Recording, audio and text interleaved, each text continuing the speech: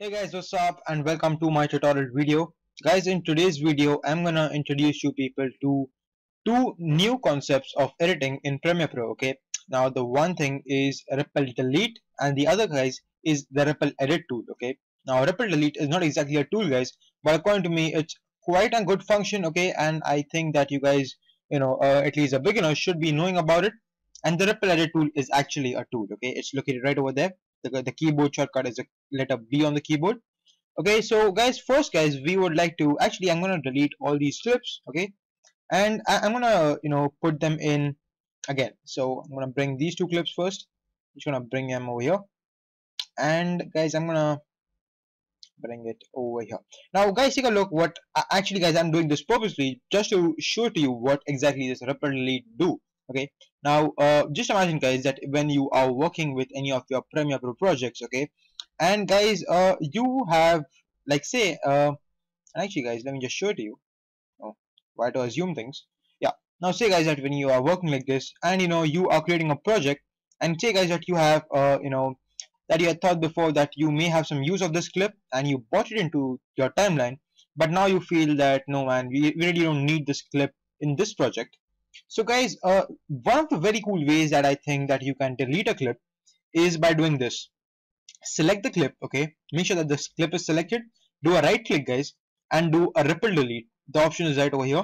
If you click on it, what happens is, guys, that you will get rid of the clip, okay, and the space that is there, okay, which is left between the second and my fourth clip, okay, that automatically disappears, and the space is taken is covered up, with my fourth clip, which is now my third clip, of course. One other way, guys, is by doing this. I'm gonna press Ctrl Z for doing an undo. And guys, if you are in this habit, okay, if you are from the Sony Vegas background, if you are in the habit of selecting the clip and pressing the delete key on your keyboard, okay, you can do that, guys. And this blank space which is there right now, okay, just do a right click on it, and you have an option available which is Ripple Delete. Just click on it, and the blank space will disappear once again. Okay, so according to me, that was an important thing that a beginner should be knowing. So therefore, I taught you that. It was very easy, guys. Go ahead, and I'm pretty sure, guys, that you will find uh, some use of it. When you will be working with any of your Premiere projects. Okay, so remember that thing. Okay, Ripple Delete, awesome tool, guys. According to me, I'm pretty sure that you will find a use of it. So let's get started with the next tool. The next tool, guys, is the Ripple Edit tool. Okay, the previous one, guys, which I showed you, or this technique which I showed you, was the Ripple Delete. Okay, this is the Ripple Edit tool, so don't get confused. Okay, now let's take a look at what exactly do we have over here. So we have this guy who's looking down right now.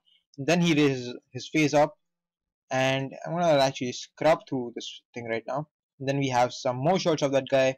Then we have this yoga woman. So right now we don't need this. I'm just gonna marquee select that thing. I'm gonna press the delete key. And right now, guys, nothing is happening because I am in my Ripple Edit tool. So and Ripple Edit tool will really not help me out in this situation when I want to delete a tool. So I'm gonna press the V key on my keyboard. So select the tool and press the delete key. And yeah, I could have done the Ripple Edit, the Ripple Delete, but that would have not made any kind of sense. Okay, so we're gonna select the Ripple Edit tool once again by using the keyboard shortcut of B, and you'll see the tool gets selected.